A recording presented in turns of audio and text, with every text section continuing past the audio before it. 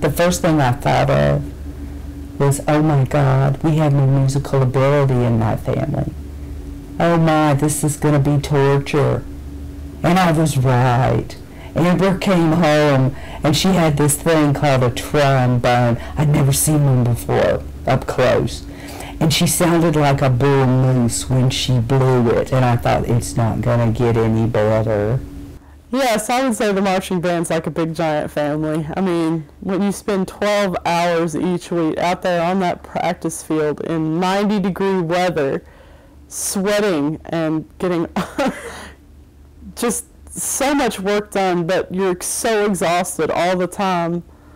You know, you have to form relationships. You have to be a family. You know, we're not out on that field marching by ourselves. We're out there marching on that field with 160 other people. And if we all didn't become a family, it wouldn't come together the way it does. When Amber first said, I want to be in the band, I talked to my mother. And I said, Mom, she can't play instruments with that little hand.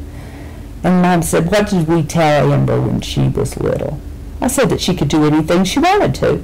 She said, we're not going to change that. She said, I think that a band director like Mr. Williams has dealt with enough children with different things going on in their bodies that he can find an instrument she can play. And let's give her a chance. And I was like, I'm all for it, but let's buy a used whatever it is to start with and see if she's any good. I said, Mom, you can't carry a note. I can't carry a note. My kids used to go to sleep just in self-defense because they wanted me to shut up and stop singing. We have no musical ability. Where did she get any? And Mom was like, well, we're going to give it a try. And I'm like, okay. So we went that weekend, and we came to Johnson City, and we went to a music store because Mr. Williams said, I think the trombone will be perfect for her because the smaller hand will be the part that blows, pushes that piece back and forth, and she'll be able to do that. So here we go, and we're in the store, and the guy gets this old one out, and it's like $400. And he says, okay, let's see if she can play it. She's had one music class, and all it did was tell her that they thought she could play the trombone. We hand it to her, and she looks at it, and she looks at him and goes, yeah, it'll do. He said, you haven't played it. She said, I don't know how to play yet. But she said, I will. And she learned. There's a very, very big difference in high school marching band and college marching band, and not just their teaching styles. High school marching band is more geared toward competitions. We're not there for the football team, even though a lot of people think we are. We're not. When we do our rehearsals and we do performances and stuff, that's all geared for how well are we going to do at the next competition. It's not how well are we going to do at the football game. We don't really care about the football game in high school. It's about going and getting the trophies from the competitions. However, in college, we don't have marching band competitions. We're there for the team. We're there solely to cheer on the football team. That's our job.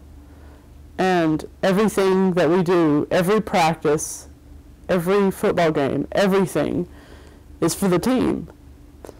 So it's a lot different. In marching band, in high school, the shows are more complex. You know, they're more, how do I put it? They're more geared towards musical people because those people will understand what's going on. But in college, our job is to entertain the audience and keep the team spirit up.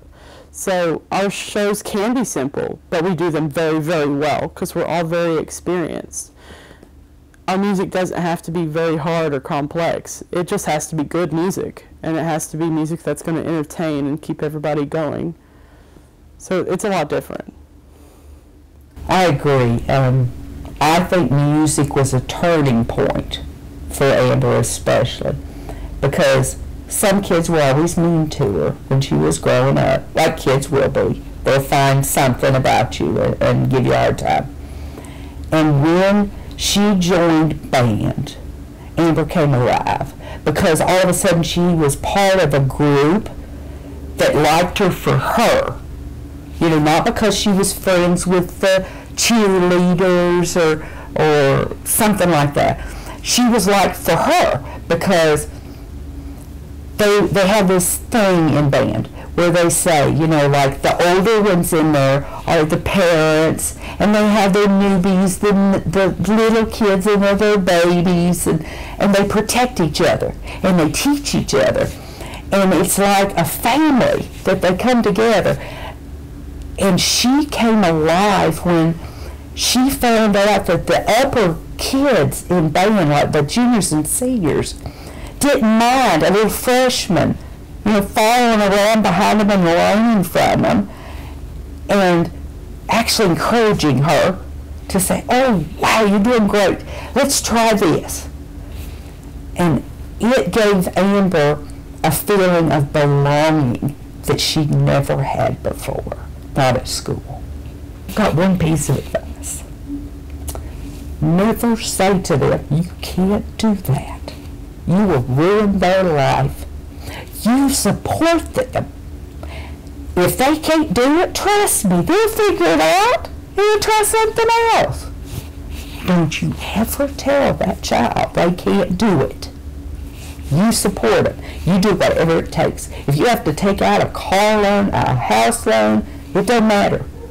You provide what they need, because you will be blessed as they succeed, and you'll see them grow up to change other people's lives as well as their own.